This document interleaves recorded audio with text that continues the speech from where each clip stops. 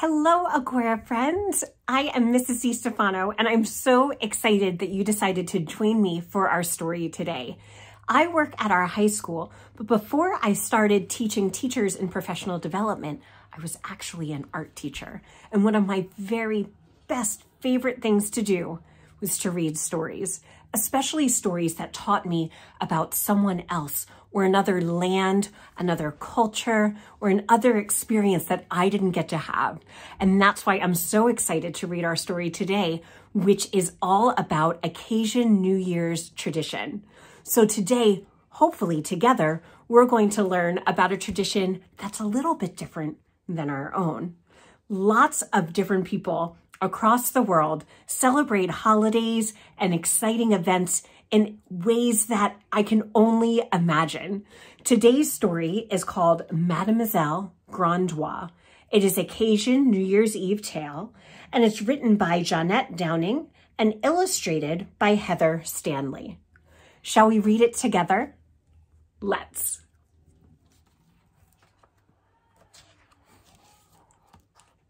In the Cajun prairie, where the tall grasses grow, there is a legend that all the children know. Across the bayous and the swamps in every Acadian home, one night each year an old lady will roam. It started long ago, or so our fathers tell, one young maiden and one evil spell. Come closer now, as I tell you this tale, for it happens every New Year's Eve without fail. Papillon had a daughter he loved so dear. He called for her suitors to come far and near. She was generous, her beauty known across the lands. Mademoiselle Doigts she was called, for her lovely long fingers and hands. Young men stood in lines like rows of sugar cane. For acres and acres they chanted her name. Each young suitor with stars in his eyes hoped Mademoiselle would be his heart's prize. They stood in line for hours and hours. Her hands they wanted to kiss. But across Acadiana, something was amiss. Like the winds across the prairie, the news took flight. Young jealous girls gathered in the town that night. They planned to fay dodo, a party, but the story gets worse. They concocted a gree-gree, a spell, a curse. Mademoiselle Doigts, more radiant than all, danced with every suitor who came to the ball. Her stockings were silk, her dress was lace, her feet in beaded shoes glided the floor with grace. To accordions and fiddles she danced every tune. She smiled and laughed, making young suitors swoon. And at the end of the night, when the party was through, Papillon and Mademoiselle bid their hosts adieu. Back at home, in her moss-filled bed, she fell into a deep sleep as she lay down her head.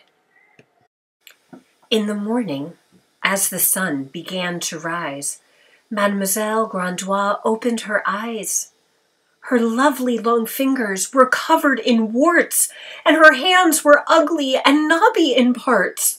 Her skin was scaly like a crawfish sack, and she had bumps on her face and a hump on her back.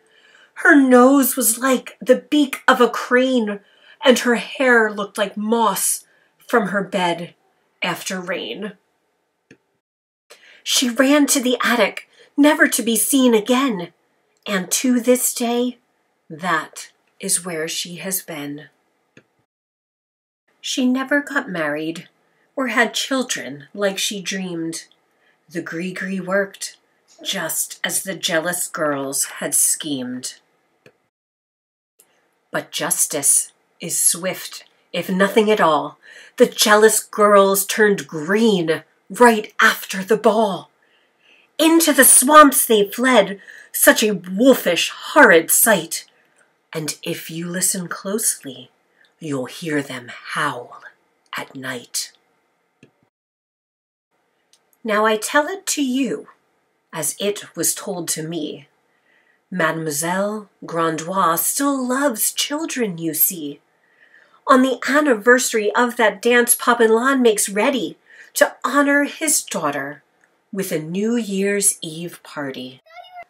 Like the stockings and shoes she wore to the ball, if you put yours out that night, she will fill them all with oranges and gifts and sweets to delight.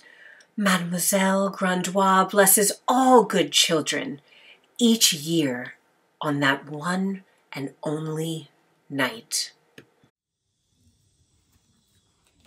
So to my readers, what did you think of our Cajun New Year's Eve tale? Is this how you're going to be celebrating your New Year's Eve? Do you put shoes out like they do in the story? Or maybe like they do in Spain, where they have a tradition to eat 12 grapes on the stroke of midnight. Or perhaps you like to stay up and watch the ball drop like we do in many cultures in America. Or maybe you're like Mrs. DiStefano and you like to go to bed nice and early so you can wake up for some delicious food on New Year's Day. Let us know how you celebrate your New Year's in your family. Thank you so much for joining us on our story tonight. We hope you enjoyed it and that you have a wonderful New Year's. Thank you.